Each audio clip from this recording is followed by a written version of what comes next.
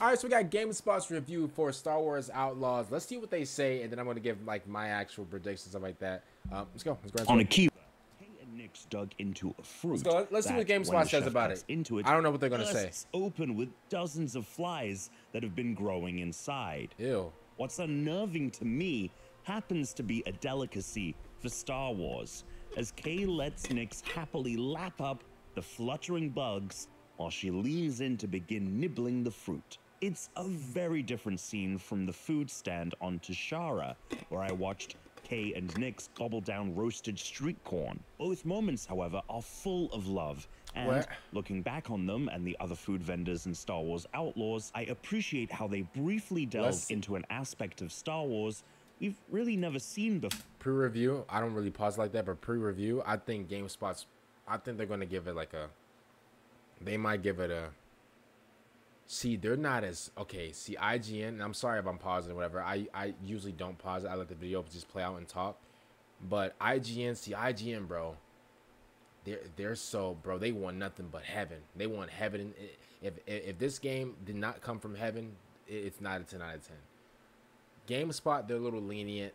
I'm going to say that GameSpot might give it a 7.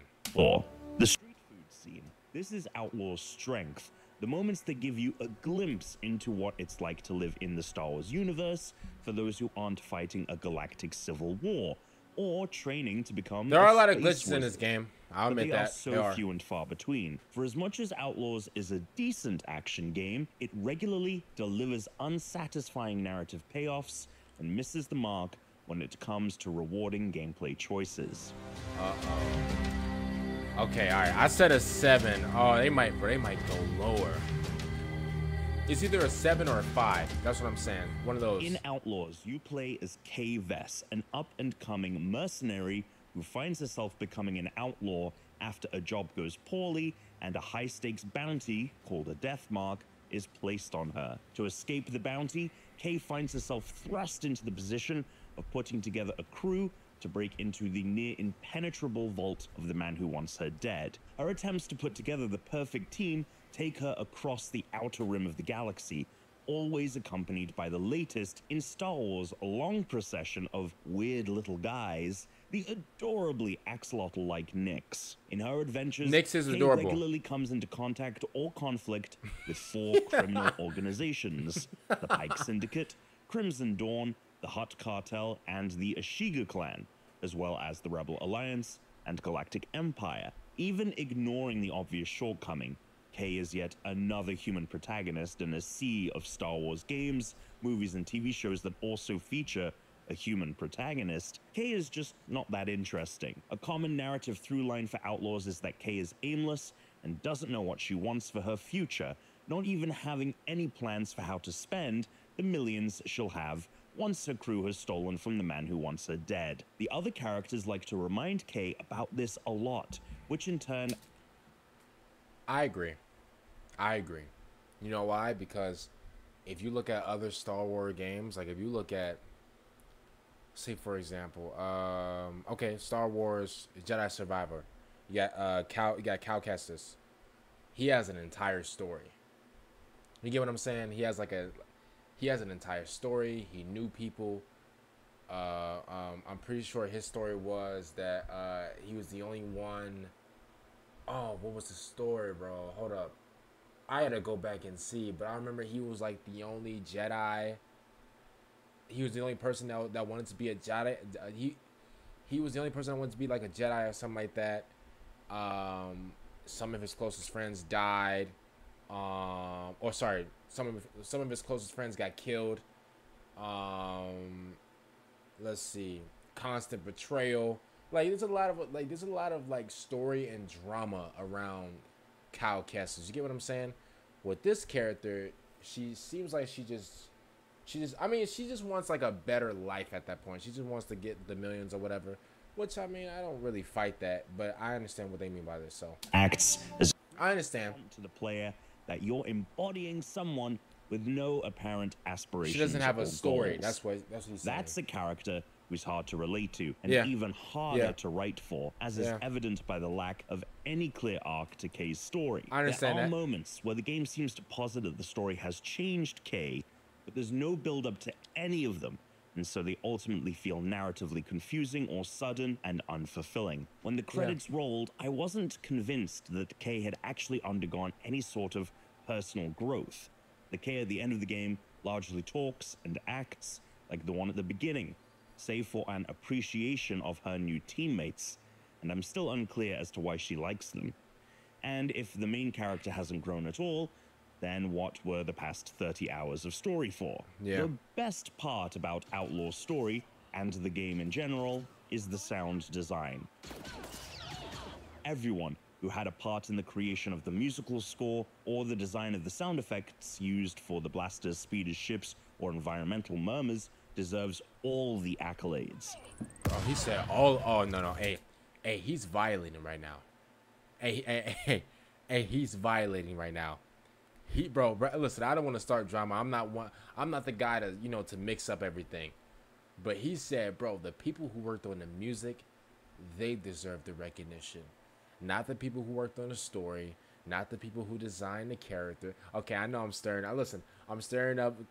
Listen, I'm joking, but that's what he said though. Like, that's what he said. Like, come on, bro. Listen, he's petty. He said they deserve all. He didn't have to say all. He could have said, "Oh, they deserve some accolades, whatever." He said all. Open your ears. That's what he said. Get ready, Nix. Outlaws sounds quintessentially Star Wars, beating out the it gold does sound standard good. of Respawn's Jedi games. The orchestral surge as Kay takes off into space and activates her ship's hyperdrive for the first time is sublime. Perfectly jumping off a ramp in a speeder to circumnavigate an Imperial roadblock rewarded me with an intense burst of speed that I swear I could feel in my bones. For as many issues as I have with the game, there are twice as many moments where the music and sound effects briefly transported me into the world of Star Wars, and I haven't been that immersed in the franchise in decades. The music and sound design is super. It's a movie game. This is a movie game. For me, this is a movie game. The cutscenes, bro, and this is why I can't wait to react to the cutscenes. The cutscenes in this, for me, it's almost like a movie in a way. That's the thing. It's almost like I'm watching a movie. So like I can't wait to actually like react to like the cutscenes in this one. I can't lie to you. Like this game, it gives off like it's like I'm watching a Star Wars positions movie. itself as a lot of things and doesn't follow through on most of them. The story implies this will be a heist, grab the crew, make a plan, do the job. But there's very little of that. The gameplay points to Outlaws being a stealth game, as Kay has no force powers or fancy body armor, and relies on Nix to distract guards or security cameras. But she is so skilled with a blaster that unless you put the game on harder difficulties, she can quite handily mow through legions of stormtroopers or criminal armies and forego stealth entirely. The inclusion of a ship seems to indicate that space battles will be a pillar of the experience. Which is a good thing. The ship handles poorly, and space battles are an unexciting slog.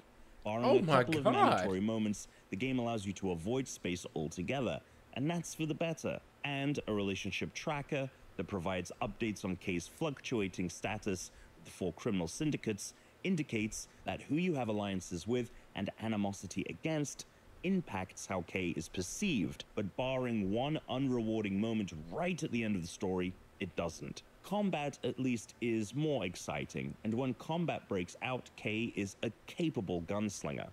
Armed with a blaster that can deftly switch between 4 distinct shots on the fly, Kay can react that was wild to pretty right there. much any situation That in was front wild. of her. Nix can be commanded to fetch fallen firearms in the midst of a fight, letting Kay temporarily wield more powerful rifles, snipers, and grenade launchers too. And when Kay has done enough cool stuff in a row, she can build up enough adrenaline to unleash a special move during which time briefly slows and she can mark off several targets to take out in a split second. That is cool. Kay handles just fine, no less agile than the frontrunners in other action-adventure games like Tomb Raider's Lara Croft or Horizon Zero Dawn's Aloy. But Kay can handle most threats by staying in place and keeping behind cover. Unless you put Outlaws on a harder difficulty, firefights are only a passing challenge.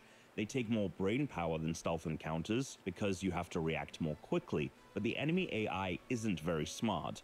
Often, I could just wait behind cover and let the enemies blindly charge me, making them easy targets. These fights are cheap, easy thrills.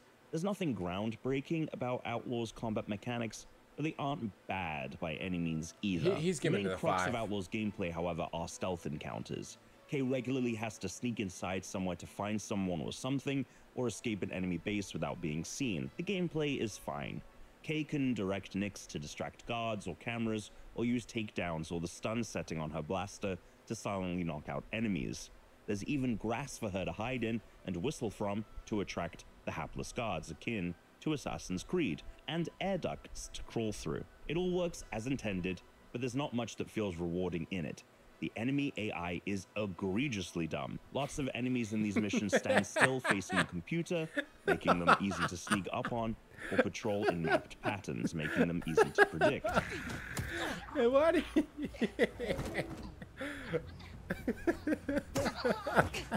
Outlaws does not have a traditional skill tree where Kay unlocks new abilities by earning points. Egregiously Instead, dumb is Kay can crazy. hear rumors about experts hidden in the world and then, using those clues, track these people down to wherever they're hiding on one of the various planets. After befriending these experts, they'll clue Kay into challenges she can complete for them, and upon doing so, Kay unlocks additional abilities and upgrades that add more options to her tool belt. These challenges add a degree of optional complexity to Outlaws gameplay, introducing small goals that you can keep in the back of your mind while in the midst of a firefight or slinking through a restricted area. Save for the handful the story forces you to unlock, none of these additional abilities are mandatory for beating the game, but completing the challenges to unlock them introduces entertaining tests of skill. These tasks aren't narratively rewarding, but their inclusion does improve the gameplay by encouraging you to mix things up a little throughout the 30-hour He's giving this a 5, runtime. bro. Going off the beaten path to complete these challenges I love this, also by the way. helps you see more of I Outlaws' love handful this. of worlds. Whenever she's Save on this for thing, I love that, Kijimi, bro. which is mostly just one hub, each of the planets is a collection of hub spaces connected by an open world. Yeah. To get around these open worlds, Kay has two main means of transportation, a speeder and her ship, the Trailblazer. I'm a much bigger fan of the former. Though initially unwieldy and difficult to control, Kay's speeder can be upgraded with all manner of parts that make it more nimble and increase its maneuverability, helping Kay speed through Outlaw's handful of open worlds at entertainingly breakneck speeds. It's designed to make the trek between point A and point B faster and more thrilling, and in both goals, I it like that, though. succeeds. I'm colder on the Trailblazer. Aesthetically, it's a remarkable ship, one of my new favorites for the Star Wars universe, and using it to take off from and land on planets is exciting given the accompanying orchestral swell. But in the vacuum of space, the Trailblazer doesn't handle all that well, even after you upgrade it. Dogfights are either frustrating encounters against more nimble starfighters or boring slogs against equally slow cargo ships. Thankfully, like I said before, you can skip most of space. Save for 2 or 3 mandatory space battles and missions in the main story, you never have to spend any time among the stars. What is he gonna give this, bro? What is he gonna... Alright, There hold are up. so many little moments in Alright, predict, bro. Yeah, he's giving it a 5, bro. If he gives it anything, listen, he was like half, I wouldn't say half and half. He was more like 45 to 55 whenever it came down to just like good things and bad things. I think he was 45% like good, but like 55, like bro, we all know whenever it comes to these like reviews, bro, if they're saying a lot of bad stuff, it's not, bro, it's not even touching a 7, bro. It's barely touching a 7. It's not touching an 8. Outlaws that I think a 5. I love. However, the unexciting space combat and unrewarding Watch this. syndicate This is a 5. Watch relationship this. tracker don't add anything meaningful to the Watch this. experience. And neither does Kay, who feels like a protagonist without a meaty narrative arc. The game has some successes when it comes to gunslinging or sneaking, both of which are aided by a superb soundtrack and incredible sound design. But Outlaws does too much of what it does poorly and too little of what it does well. A 6. They're giving it a 6. Okay. Now, here's what I'm going to say about this. Of what I've seen so far about the game, right? And I'm just going to be completely honest with you. He's right. In a way, he's right. What we've seen, but also, like, you have to understand this, right? we've had so many good like Star Wars games, but let me just okay, for example, let me just talk about let's bring up Star Wars Jedi Survivor or Fallen Order. Let's bring up one of those, right? Those are like the two Star Wars games in like the past few years. Let me just bring up those. And let's compare those to this. Now, those games are better than Star Wars Outlaws by 1,000 miles. 1,000 miles. Now, he's right. The main character, which her name is Kay, she is very. I mean, here's the thing though. I was about to say because earlier I agree with him. Like he said that her story was it was very like bland. She just wanted to get like the money or the millions or whatever. Her story, there was nothing. There was no emotion. There was no drama. There was no any like there was nothing to keep the toes about the story. It was just, hey, I'm trying to get out of here. I'm trying to get this money. Da da da da. That's basically what it is for her. I'm trying to get this money. Da da da da da. I'm trying to like move, bro. Just move this weight. That was basically what her story was. She's trying to like, get millions of dollars, whatever. Da da da da. But then like you look at Kyle Kestis when at the Star Wars Jedi Survivor game and the Fallen Order game, bro. He has a story. There's emotion. He had friends that that got killed or whatever. He has. He got people to protect. You get what I'm saying? Like there's emotion behind that. There's like that's a story. You get what I'm saying? And it's like like you said, like the guy said before. What's his name? Like the guy said before. It's like like Jordan said. Like it lacked story. Like this game lacked like emotion and it lacked story. Now, to be fair, every game doesn't have to have a story. Now, the reason I say that is, or sorry, not every protagonist has to have a story.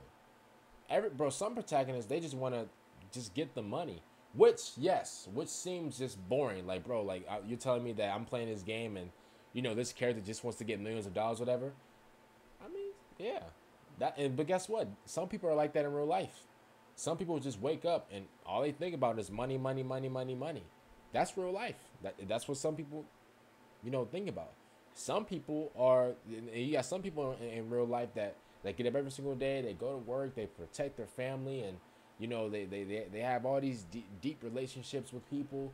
And then you have the other person that wake up and they're just trying to get the money, and they're just trying to go from this place. They're trying to go from A to B to C to D to E just to get the money. That's just what it is. So not every character has to have this heartbreaking story.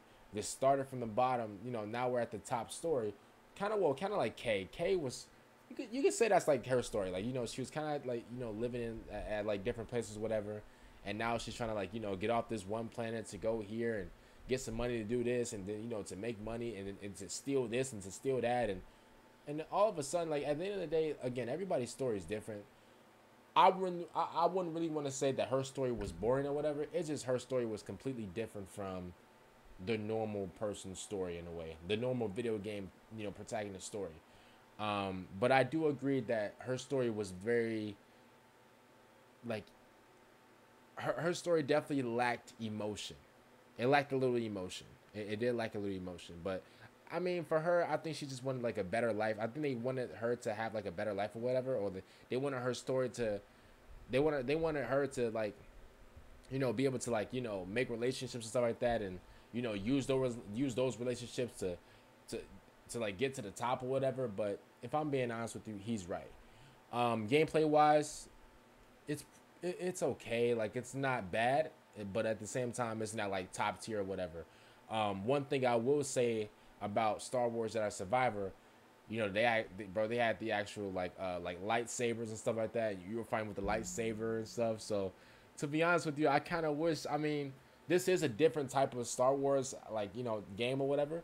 I mean, I kind of wish she did pick up like a lightsaber or two. But for her, she's a good shooter. She's a good shooter. So that's not like the whole lightsaber thing. That's not her. That's not her thing. So obviously, this is a very different Star Wars type of game. But this game right here, like I said before, is a movie type of game. It's a movie type of game. The gameplay it's cool. It's not 10 out of 10, but brother, those cutscenes hit different. Those cutscenes hit absolutely different. The music in the cutscenes hit crazy, like he said. The sounds, it was more like legit. If you removed all the gameplay from this game and you put everything together, bro, this could be a good movie. This could be a legit good movie. Like in the cutscenes, bro, everything looks pretty good, and then whenever you get to gameplay, the gameplay looks a little iffy or whatever. Like this is like a movie type of game. Legit, this is what it is. You know, like some games have that. Some games have like some games have the effect to where like whenever you actually play the game, like gameplay wise, it doesn't look too much appealing. And then whenever you get to the cutscenes, bro, it's just picture perfect. That's what this game is. You know, not every game could be like, not every game could be like GTA. GTA 5 is perfect all around. The cutscenes are good, and the gameplay's good. You know, and like Red Dead Redemption and Final Fantasy. I think Final Fantasy that's a good example too. What else, bro? There's so many other different games. I don't know. Detroit Become Human. Like I'm just coming up with different games at this point because like I'm trying to like give out some examples of like good gameplay and good cutscenes. This game was definitely a movie type of game, in my opinion. Okay, it's okay if you listen. It's okay if you disagree. I'm not going to like scream at you for disagreeing or whatever. But for them to give this a 6, for Jordan to give this a 6, I'm actually really surprised because, I mean, like I said, GameSpot is a little lenient.